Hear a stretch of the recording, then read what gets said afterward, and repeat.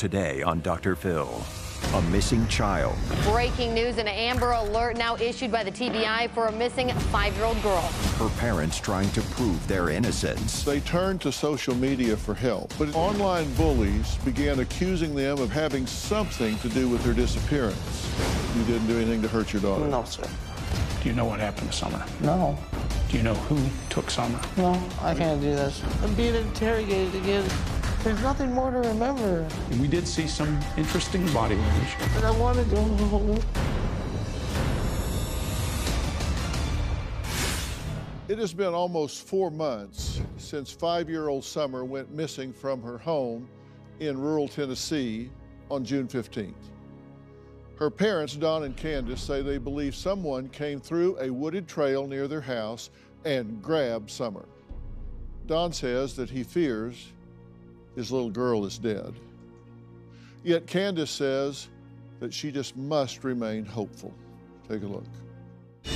Breaking news, an Amber Alert now issued by the TBI for a missing 5-year-old girl. The search continues for Summer Wells from Rogersville. Wells is roughly 3 feet tall, weighing 40 pounds with blonde hair and blue eyes. She was last seen wearing gray pants and a pink shirt. Now, she was reportedly last seen outside of her home in the area of Ben Hill Road and Beach Creek Road. 19 agencies, including the TBI and FBI, are assisting in the search, along with air crews. The Tennessee Bureau of Investigation said the search for Summer is, quote, definitely outside the norm when it comes to the standard amount of time for a missing persons case like this. Despite doing everything within our power and exploring all avenues, the circumstances leading to Summer's disappearance remain unclear. We continue to hold out hope that Summer will be found safe. We will not quit until we find Summer Wells. In reflecting back and recalling that day, Candace says that she and Summer had a great day, from running errands to swimming in a nearby lake to planting flowers with Grandma. When they got home, Candace watched Summer go through the front door, but she never saw her come out. June 15th, 2021, it was just a normal day. I called my wife and she was getting her mother's prescription, so I decided just to go ahead and work late. We just finished planting flowers and then Summer was putting the rocks on top, and then she got a piece of candy from Grandma, and then she asked to go back in the house with the boys. Well, she walked right in the house. After Summer went inside, I walked back over here to my mom's camper, and I fixed my mom's knee brace when she was sitting right here in the doorway. And I told my mom that I have to go back in with the kids. Helping my mom with the knee brace only took like 2 to 3 minutes. After I came into the house, I asked the boys where she was, and they said that she went downstairs to play in the playroom. And I came into the playroom and looked. I even looked under the bunk beds and everywhere, and she wasn't here at all. When I couldn't find Summer in the basement, I come outside and I stood up here on this hill and I hollered for her and told the boys that she wasn't down there. And then I went outside and I called Donnie right away. About 5:30 p.m., my wife Candace called and said she couldn't find Summer. I says, well, hang up for me and call 911. So I threw my tools in the car as fast as I could, got in there and started down the road and called 911 myself. I've passed all kind of cars in double yellow and everything, and I'm getting really worried. So here's my road. I pull down here, here's the creek right here. I notice my 3 boys are together and they're over here looking. And then I looked over that way and seen my neighbor coming this way towards my boys, and my heart sunk because I knew she was abducted. I knew she was gone. Well, just like many parents of missing children these days, Don says they turn to social media for help. But instead of sending clues to his daughter's whereabouts, online bullies began accusing them of being guilty of either killing their daughter or having something to do with her disappearance. So Candace and Don say to prove the naysayers wrong, they sat down with body language experts Scott Rouse and Greg Hartley. Now, Scott and Greg are interrogators who have worked with the FBI, law enforcement, and the military. Scott says his approach is biological, and Greg looks for motivation. Together, they have been called a human lie detector. Now, Scott and Greg agreed to sit down with Don and Candace to dive deeper into their story. There's no such thing as body language of deception. There's only body language of increased stress. And that indicates something for us. There are no absolutes. Just because someone does this doesn't mean they're lying or telling you the truth. And in real life every day, debriefers do exactly what we do. And they find information the person doesn't remember that they saw. I thought it was a four-wheel drive, like Ford Escape or a Bronco or something. It looked like a blue minivan to me, but I don't know. Small blue minivan? That's what it looked like to me. We knew we would get to a point where it was going to be hard emotionally. And that's hard to do because people will think you're a monster, but that's important to getting facts. Do you know what happened to Summer? No. Do you know who took Summer? No. We actually hit harder on the questions for what happened that day. When did this happen? How long was it before this happened? When you come home, when you first come home. I'm not doing all that. I'm not going all the way back. I can't do this. So listen, they're trying to help. They're trying to help. It's not helping me. I know, but they might. There's nothing more to remember. And we did see some interesting body language. I want to go home. Well, guys, this is an interview that you conducted near their home, and a lot of interesting things turned up, and I want to look at those and discuss them. Now, Scott, what has jumped out to you most about either one of these two, either mom or dad? What's jumped out at you most? The differences in comfort and discomfort as we speak with them. There are certain things we touch on, and when we're talking to them and they're comfortable, they start becoming uncomfortable due to stress. Those are the things we look for, and we saw those things jump out. Yeah, and we're going to look at some of those in a minute. Greg, how about you? Yeah, Doc, so we look for a baseline, and baseline can be everything from speech patterns to movement to all of those. Everyone here, if you ever been pulled over by a police officer, the way you talk changes, the way you move changes, that's stress. So we're looking for that, and we're talking to these people. And it's different in Candace and in Don. Yeah. Now, Candace didn't want to be interviewed at first. She was very resistant to this, and it's only through building a relationship with Don and him kind of helping with that she was willing to sit down. Now, I've worked with dozens and dozens and dozens of missing children cases, and most parents are willing to do anything and everything, including with law enforcement. They say, look, rule me out. Do these elimination polygraphs, blood tests, DNA, whatever, to rule me out so you can stop messing with me and start looking with everybody else. Why was there reluctance here? There's some reluctance because they do have some history with law enforcement and those things. And if you look at us, we kind of look like law enforcement, so it takes a little bit. Yeah, you look like cops. All right, well, let's start looking at some of these tapes just right off. Let's start with Don, because you did sit down with him first, and you spent a long time interviewing him, but we've agreed to look at some particular clips that seem to be of some significance. Is there anything about Candace's story that makes you question the story? No, not the way it played out and everything like that. I mean, yeah, you always have questions, and I'd ask myself, but the way that it happened and her emotions and her state of mind. What were the questions that you had? I mean, I don't really have any. I mean, I don't really have any questions. I mean. Okay, now, you guys know I'm highly involved in interrogation, deception, detection as well.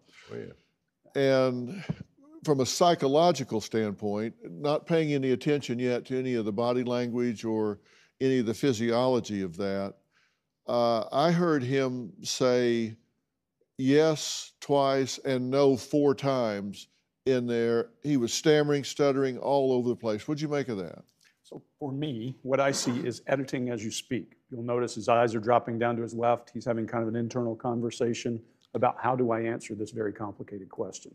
And I think he edits, he speaks, he edits, he speaks, and never finishes a sentence. There aren't versions of the truth. Correct. We were under the impression he was holding back a little information from us at that point. Okay, and this is important to me because we're trying to find this little girl. I don't care about anything else. I want to know what happened to this little girl.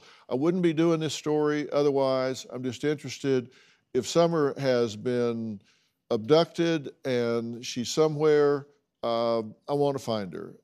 If her life has been taken, then we need to know that.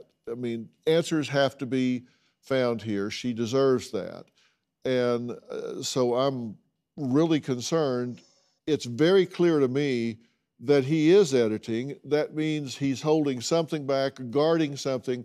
He has knowledge of something that he's not disturbing up. That's correct. Exactly. So the question is, what's he know that he's not telling us? This is the first time in any of your interactions that he ever used this word. She was getting out. So we were suspicious of him, of course. And later, at this point, she wants out. She came there to help find her daughter. Correct. But you've raised the stakes to the point that, forget about my daughter, I want out of this room.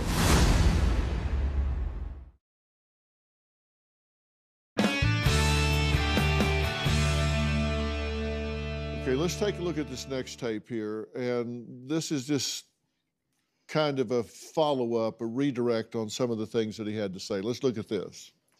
So what do you say to somebody who says, no, you're involved, your family's involved? How do you respond to that? Well, for 3 months, I spent on the phone for 3 months. I accepted every friend request there was. People want, well, I'm your friend, we can look for you. And, you know, for 3 months, I stayed on the phone day and night trying to find her baby, because I figured Facebook's the best tool possible to help find her. And but there's this group on Facebook combating us the whole time, and we don't know who this group is or what they're up to.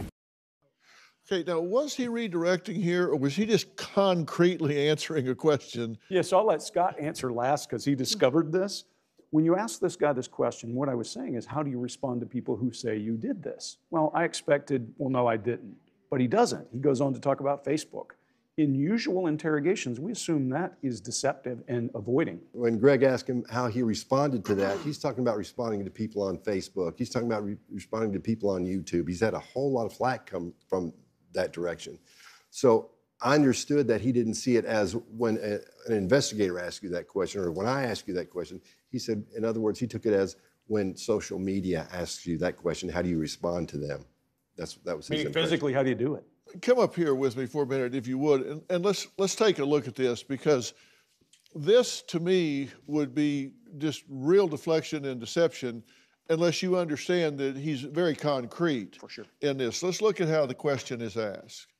So what do you say to somebody who says, no, you're involved, your family's involved? How do you respond to that? Well, okay, at that point you said, how do you respond to that? You meant, how do you respond to it? Like, no, I deny that. Exactly. But from instead, he says, well, I used the phone, I used the keyboard. That's what you're talking about, right? Exactly. Did you consider this deceptive at all, or did you think he just was answering the wrong question? Initially, we thought it was deceptive, that he was redirecting the answer, the answer to the question to somewhere else. That's what we thought. And there are two indicators that made us think that. His blink rate goes through the roof, which means you're feeling stress, but it can also be processor speed as I am trying to think through something, and we think that's what we're seeing. Okay, and when you say his blink rate went through the roof, you're talking about while he's answering the question. That's here. correct. Yes. well, for 3 months, I spent on the phone for 3 months. I accepted every friend request there was. People want, well, I'm your friend, we can look for you. And okay, his blink rate here is probably 70, 80 a minute. For sure, and that's higher by far than anyone sitting here. Let's take a look at this third clip. Let's just watch it through and then we'll break it down. Go ahead. Do you know where Summer is? oh no, I wish Do you I have did. any earthly idea what happened to her? No, I wished I did. Do you think Candace had anything to do with it? No. And what about this? And you think what might have happened to her was what? She was kidnapped. Yeah. When he says kidnapped, I associate kidnapping, because of my background, with trading the person back for something. If that's the case, that has meaning. If it's just he uses words interchangeably, has no meaning. Yeah, and we don't know. You know where Summer is? But this is the first time that in any of your interactions that he ever used this word. She was kidnapped. Okay, so that's the first time that he ever used that. And he used abducted in your lead-in footage. If you Right. notice. abducted. Now, and there's a substantial difference. Yes. Abducted is just all of a sudden she's there, then she's gone. Kidnapped is transactional. That's right. And that's a guilty language thing that we collectively look for in the business. Guilty knowledge means something. So we were suspicious of him, of course, and we developed a relationship with him that caused the second interview to occur. At this point, he's cooperating. Yes. Yes. And he's been cooperating throughout. Yes. Yes. Sometimes to his detriment. Yeah. For sure. With like social media and that sort of thing. Mm-hmm. Yeah. Okay. Now, there's Candace. And you sat down with Candace with Don. Yes. And coming up, what was the question that caused Candace to take off her mic and walk away instead of staying hooked up to efforts that could lead to finding out what happened to her daughter? And that's a significant distinction because, as I said, most parents will do anything and everything to find their daughter. And you'll hear her say a very important sentence that spoke volumes to me. You'll find out what that is right after the break.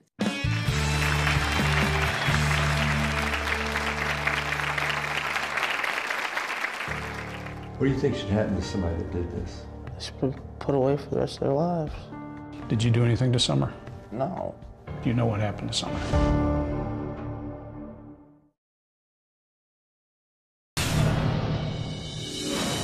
It's been 4 months since Summer Wells was last seen at her home here on Ben Hill Road since the night of June 15th.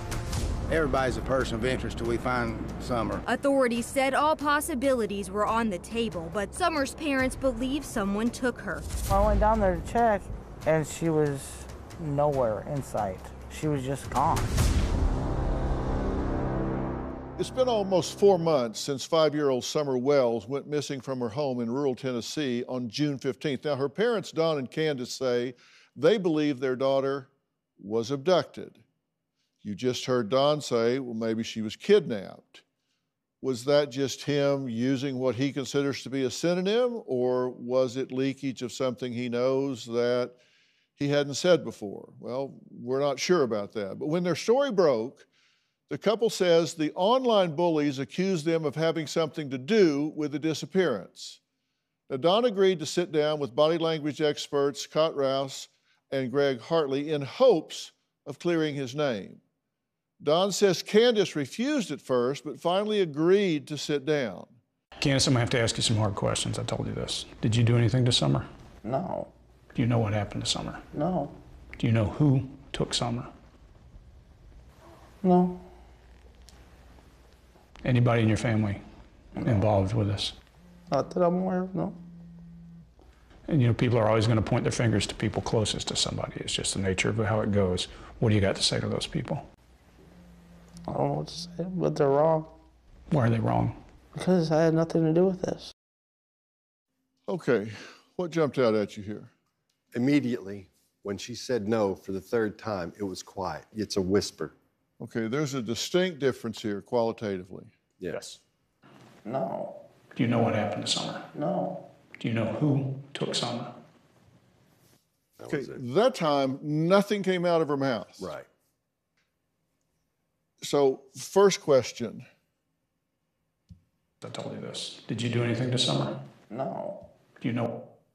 Okay, did you do anything to Summer? No. Demonstrative, no. Yep. What happened to Summer? No. Do you know? You know, what happened to Summer? Almost identical answer. Yeah, same qualitative answer. Who took Summer? All right. Do you know who took Summer? Right. Head shakes no still. The voice doesn't even say anything. A silent no comes out, and then she adjusts. We call that fading facts. Okay, then she gets out a weak no. No. You hear strong no's to the first two questions. Correct. But then when you say, do you know? Right. It's like, no. Yeah. So what do you make of that? So I immediately wanted to go further and push a little harder. And I will say, when you do what we do for a living, sometimes people cry and you force them to cry. So this immediately caused the next question. Okay, well, let's take a look at the next tape. Is there any reason anyone near you would want to hurt you or your kids? Not that I'm aware of. What do you think should happen to somebody that did this? To the person that did this, what do you think should happen to them? They should be put away for the rest of their lives. I mean, they should be tormented, I think. Out of the gate, if I ask you what happened to Jordan, he was missing, or what should happen to that person, don't answer it because I know it would be bad.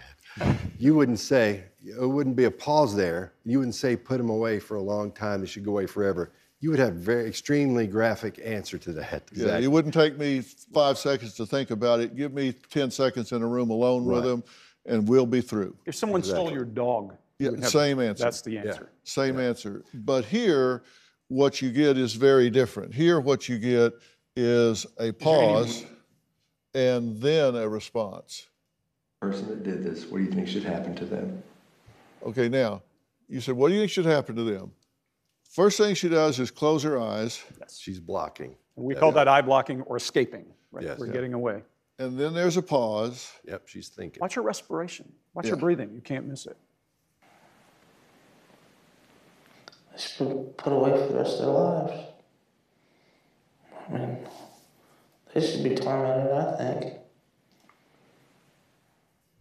A lot here. We see her eyebrow go up there. She's not sure what she should say. Everything she's doing says I'm unsure and shouldn't be saying this.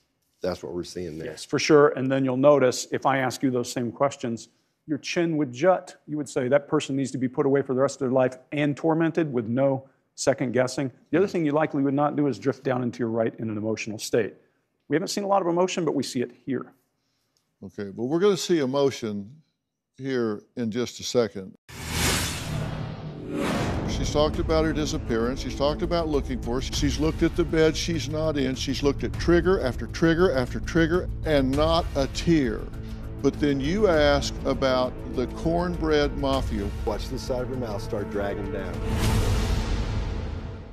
They just think they are something special, better than you. The covert narcissist. If you're living with a covert narcissist and you don't realize it, there's just something not right. I want you to recognize what it is. Toxic personalities in the real world. They're going to tell you, hey, you're crazy. It's not me, it's you. Fill in the blanks. I'm going to talk about 5 things you need to do to protect yourself. Available on Apple Podcast and Spotify.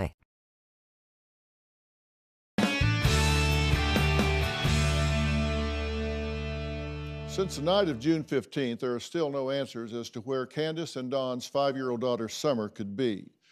Now, I'm here with body language experts Scott Rouse and Greg Hartley, dissecting their interrogation with Summer's parents. All right, let's see this one. The guys who run organized crime around you worried about them at all? Oh, they question him, and he has an alibi, you know, but, you know. What about those fellows that live around there in the cornbread mafia? Cornbread mafia. That's what we call them where we live. I have no idea. I've heard about some hillbilly mafia type stuff and everything, you know, and all these different boys. We've tried to steer clear from all these. This is words up there. I've tried to steer clear from all these people just as much as possible. And I think they've kind of seen us as targets because they have come up and stole our stuff. They come up in my shed and stole all of my mechanic tools at one time. You know, when they knew we were gone. They knew me and her were together. Just hang on. Have you guys put any kind of security or anything on your place? No, we don't have any kind of security.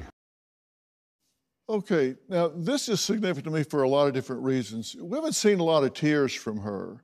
She's talked about Summer, she's talked about her disappearance, she's talked about looking for her, she's talked about her being gone, she's gone down into her room where she lives, she's picked up her toys, she's held her toys, she's looked at the bed she's not in, she's looked at trigger after trigger after trigger after trigger after trigger, and not a tear.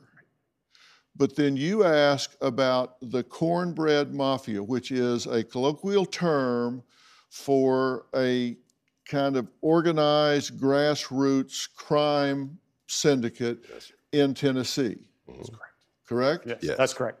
And let's see what happens when you ask. Let's pay attention to her. What about those fellas that live around there in the cornbread mafia? Oh, cornbread mafia. That's what we call it. So we started by trying to give her a little space with organized crime. Yeah. And so Greg brings up organized crime, doesn't register anything with her. As soon as I say cornbread mafia, we'll watch this side of her mouth start dragging down. Mm-hmm. Because that's when the emotion hits. Cornbread mafia. That's what we call Yeah, right there is when you say it.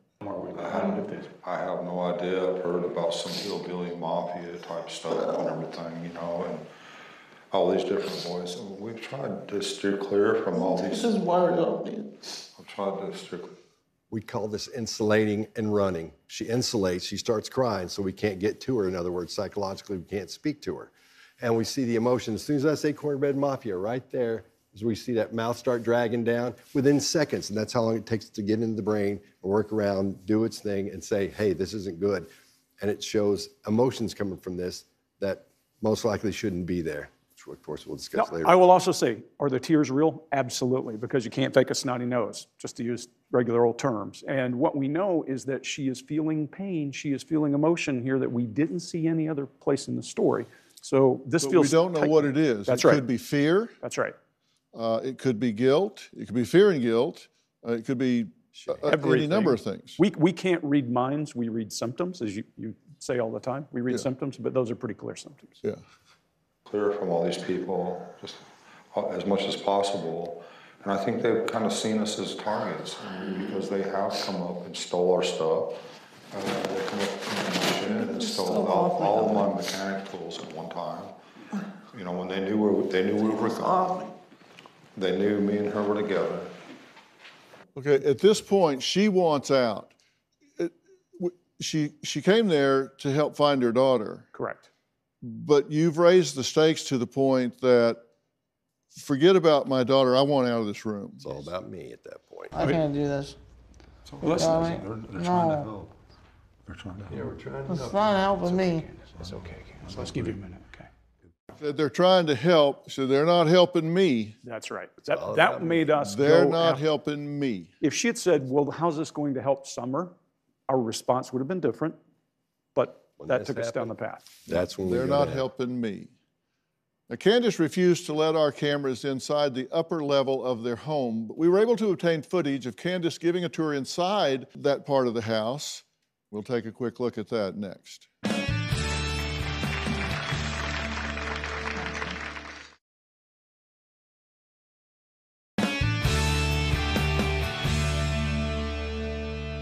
Now, I want to take another clip from their interview with Don and Candace, and let's take a look at just the entire clip, and then we'll talk about it a little bit.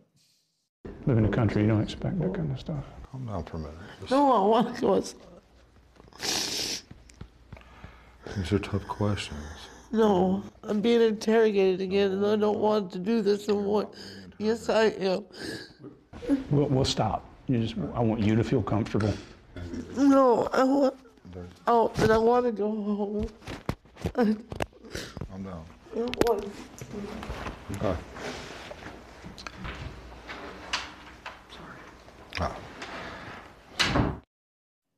Okay, this is right after you ask about the cornbread mafia, Yes, sir. and she had the response that we saw, and now she's fleeing the scene. Yes.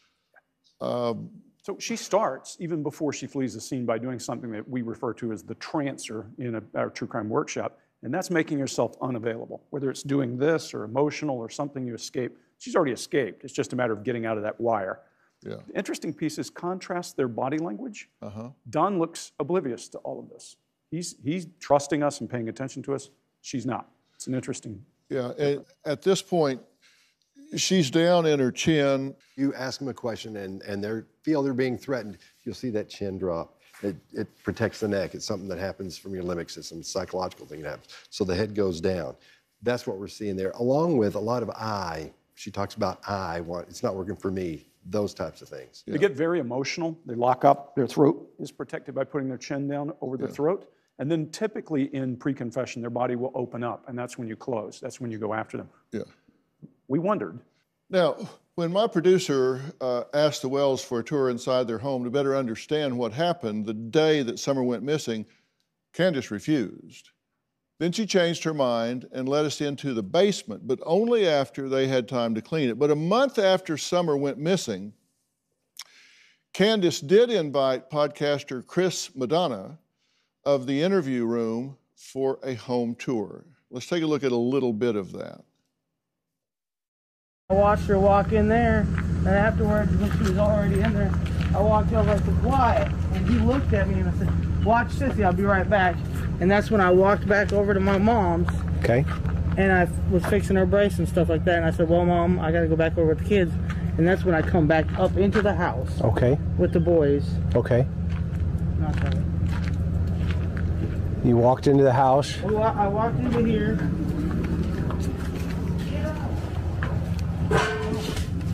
Get up. I walked in here and them three were sitting right here in row with their eyes glued to the TV, like always. And I said, "Boys, where's your sister at?" "Well, she just went downstairs, Mom, to play." So I went over here like this, because this is where the stairs are. Okay. It's actually down under there. Oh, down into her bedroom. Our bedroom, and then hers is on the other side. Oh, okay, in the basement. Yeah, in the basement. Well, this makes sense now, see? And then I yelled and I said, "Summer, Summer." And she didn't, I listened for a minute, I didn't hear nothing. So I went like this, because this is how I would get down here. Yep. I mean, I don't know if you want to come down here or not. Do I gotta be tiny to get in there? No, you should. Can we come in from the other side? Well, we can, but it'd make more sense if you went this way. Okay, I'll follow you. Oh, man. Good grief, No, I girl. know if my 6-foot husband can fit down here, you can. Huh? My husband's 6 foot, I know if he can fit, you can. This. Oh, my gosh. Way to go. This is my husband's room. Okay. And over here, well, it's a mess again. That's all right. But this is where Summer and Little Waylon was. In the interview, you ask if someone there's a door to her room downstairs. It's a basement room, but there's an outside door. Correct. You ask, could you hear if someone had opened that door? She said, yes, you can clearly. Okay, so we have footage of her opening that door. Let's take a quick look at the door. I don't recall if this was locked or not. I don't recall that. Okay. But I know, it's hard on that. But I know I did come out here and I said, "Summer," because sometimes she'll sit right here. There was a tiny squeak to the door, and that was it. That was all. You couldn't hear that up those stairs, through that cubby hole, and around through that cluttered room with the television on? No. That's inconsistent with everything I'm seeing. Because everything I'm seeing does not tell me that I have a hypervigilant mom on my hands here. Agreed. It just doesn't add up to me.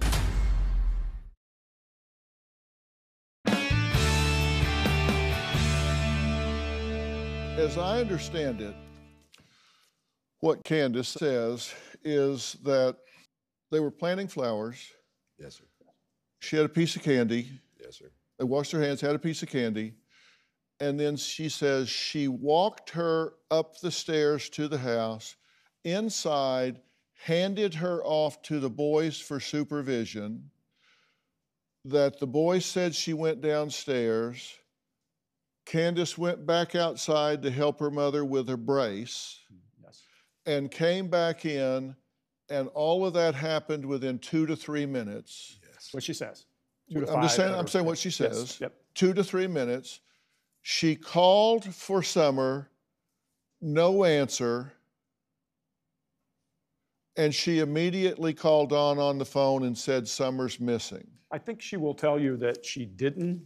We got something different the other day. We heard that after she checked the house, she crawled around under beds, she did this, she did that. She put the boys out to look in the yard, and then she called Dawn, is what we heard.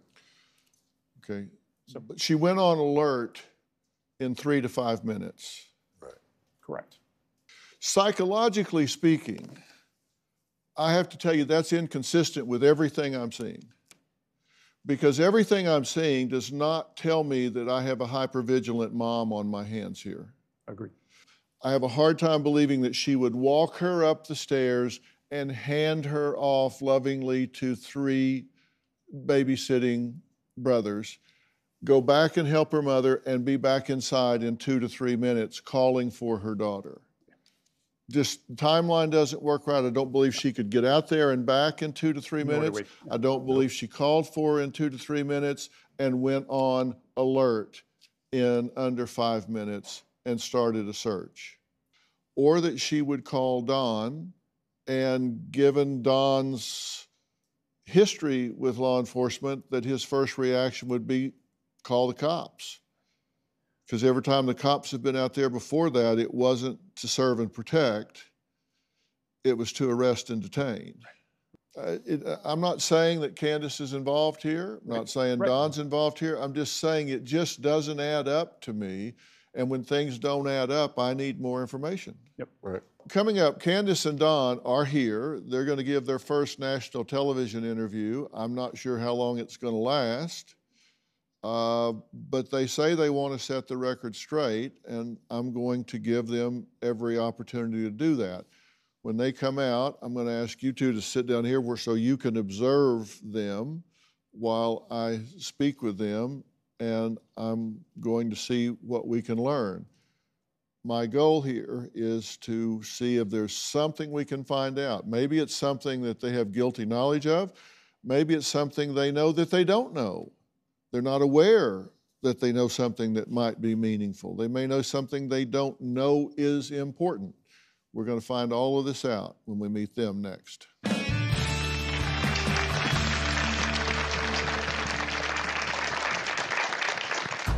I have two distant relatives that called TBI the second day after Summer's disappearance and told them that I'd done a horrific thing to my daughter and killed her, and they put it out there on YouTube. I started getting messages constantly, every day. It was bad.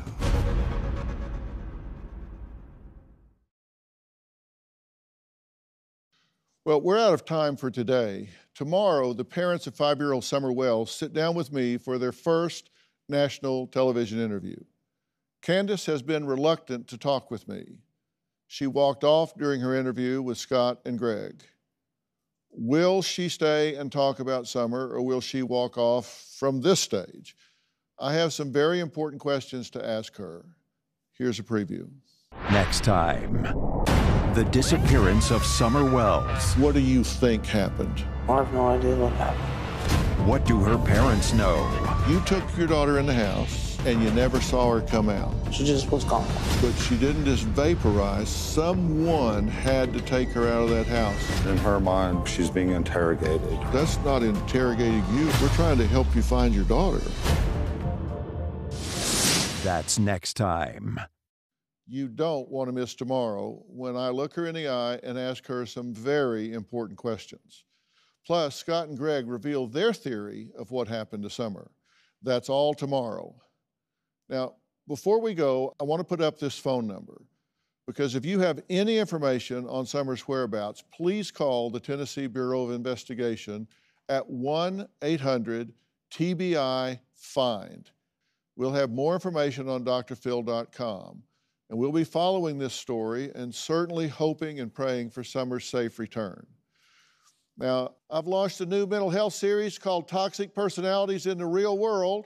Find out what to look for and the tools you'll need when working with or being raised by a covert narcissist.